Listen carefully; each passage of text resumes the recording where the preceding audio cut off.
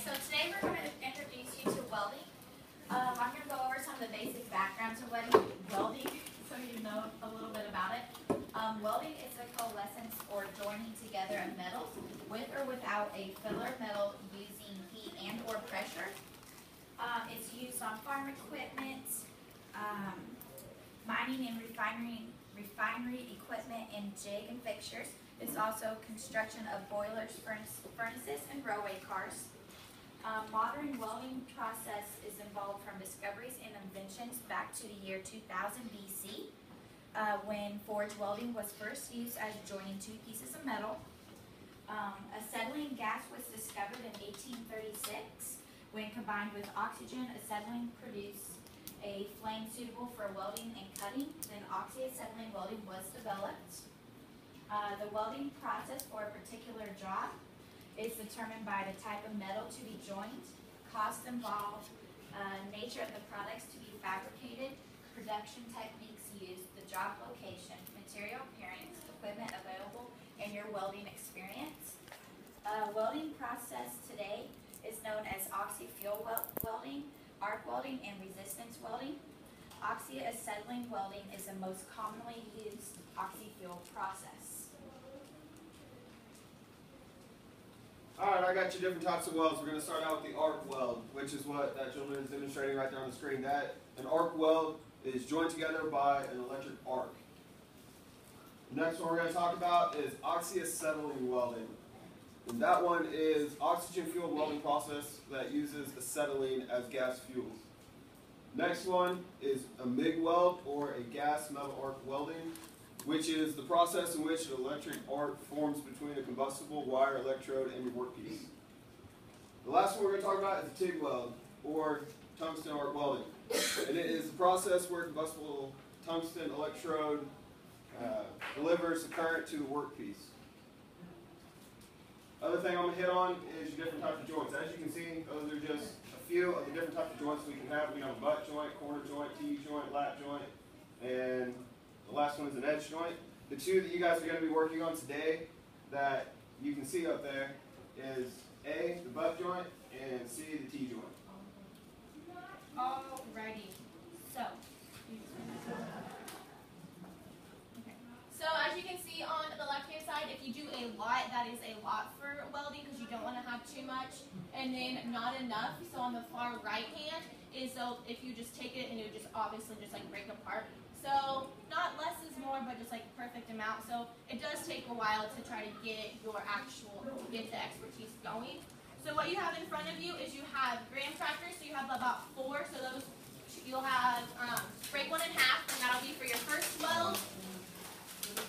Oh, you finished?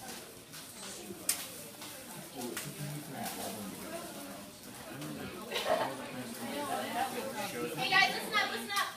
So you have 2, so break one in half. That'll be for your T-joint or your butt joint, another one for vice versa.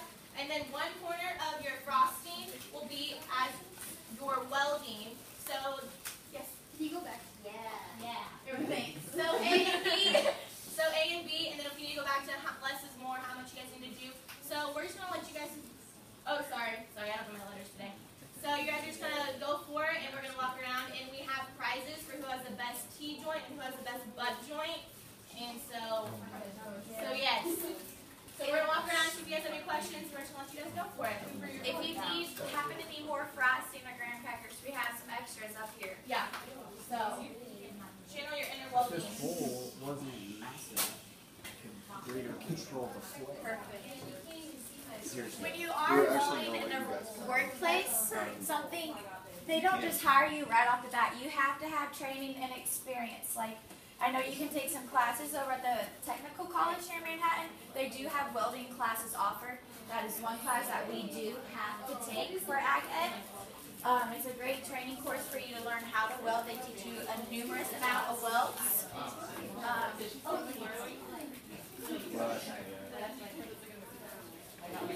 Maybe I should put it the other way. Yeah. Welding is something that takes time to grasp. It's not something that you just pick up right away. This is literally my first time.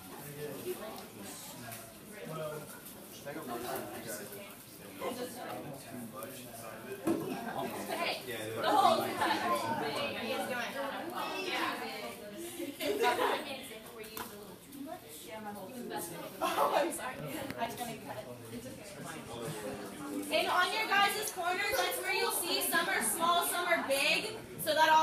come into play of using too much metal to not doing enough.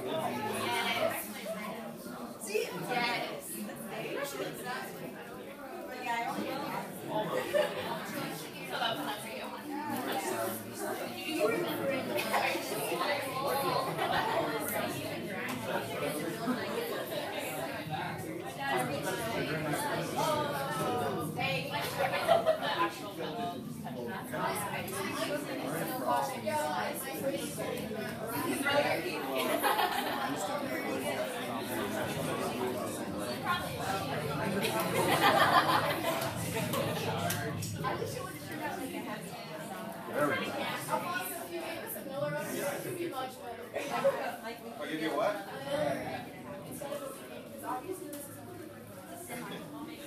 Beggars can't be choosers. By the way, About 1 more minute, guys.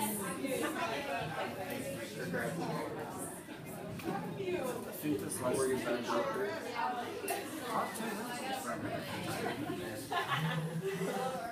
crackers in front.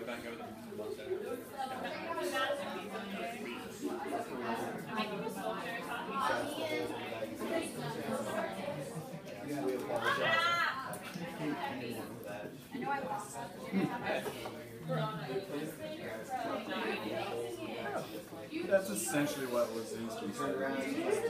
That's You have time to do this your ways. But then he did specify between the two times. I just love it. 34 seconds.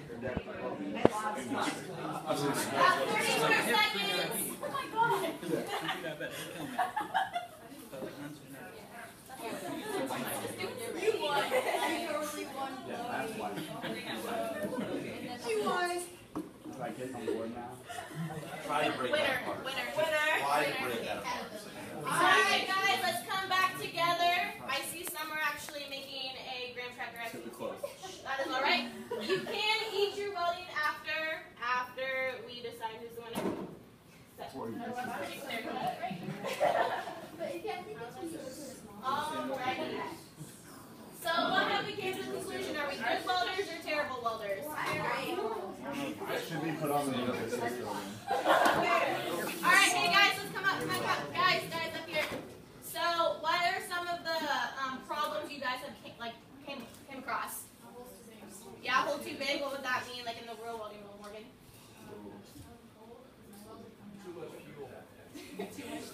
So that your heat settings are wrong. So you have to make sure your heat settings are the right one when you actually do weld. All right. Does anyone think they actually have a good weld? the four that are standing, well, supposed to be four, he's still sitting. The four that are standing right now is what I've walked around and seen this far. So,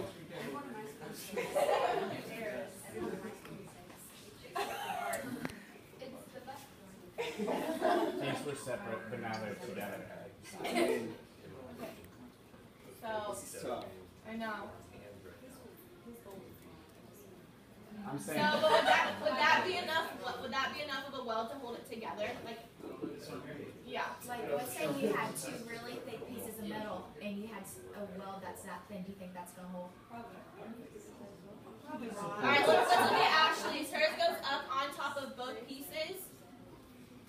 So that because you have to make sure the top piece and the bottom piece will also hold together too.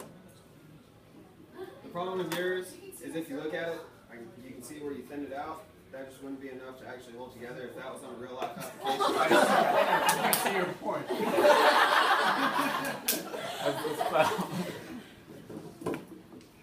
I don't know. You guys are picking this one.